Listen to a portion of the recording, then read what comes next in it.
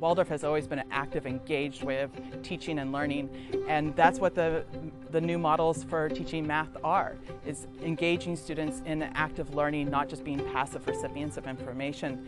And so instead of teaching out of textbooks where you're just following worksheet after worksheet, instead you're learning about big ideas, and you go really in depth into those big ideas, and you are engaged in the process. The students are actually learning for themselves.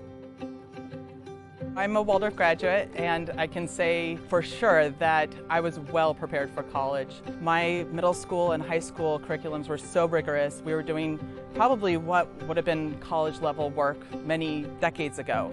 Reading original sources and having to think critically, write lots of essays. I had lots of science classes and math classes all through the years that prepared me for my science and math classes in college, and I never felt like I was not prepared.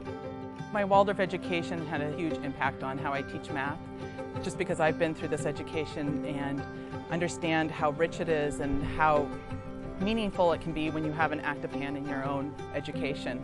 And so I really want to give that experience to my students. When the students learn this way, then they want to take it further. And so what I see is that even when I think the lesson is done, they want to learn more. And so they will push the math into high school levels because they're just so engaged, they want to know what happens next. And so we're always kind of pushing the boundaries just because they're so engaged and they're ready to learn the next step in the math process. I see the 8th graders now, they're getting ready to go off to high school, and they are so well prepared. They're so engaged in their learning. They do everything I ask of them and more. They're just incredible students because they've been engaged in their learning all through the years. They take responsibility for it.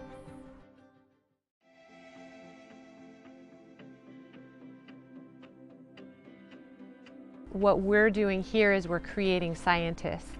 We're motivating the students to continuously be curious about what's around them, and that's what a scientist is someone who is continuously curious and always seeking and looking for the answers in new and varied ways. 6th grade is when our official science curriculum starts, and so in the sciences it's quite similar the way that we do things here, which is that we start with observation. The teacher presents an experiment, and the students gather around whatever that is, and in complete silence observe the entire experiment without talking, without asking questions, without being told anything. The teacher doesn't say anything. And the next day, we recall what we saw, and we talk directly about exactly what happened and exactly what we saw and what we observed. And then we start to build a bridge from this observation into an inquiry.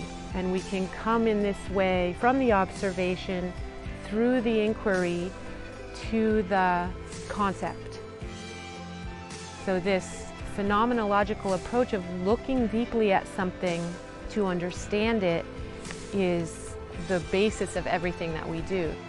Observing a phenomenon and experimenting with it, discovering through the observation, making an inquiry into what we saw or experienced, and then gaining an understanding of what that scientific concept is. So through the discovery, through the experience, we come to learn and understand what the world is around us. This observational capacity is really honed and trained over the years. 6th grade, 7th grade, 8th grade, and the children learn to question what it is that they're seeing in new and different ways, and this is, the development of critical thinking. I feel that this education prepares students better than any other education model I've seen. It's developmentally attuned to this child so that the right thing is being taught at the right time, and I just believe so wholeheartedly in it that I send my own children here after going through it myself, and I just think it's a beautiful way to learn, and it makes students want to learn, and so they go out into the world wanting to learn and being engaged in part of this world.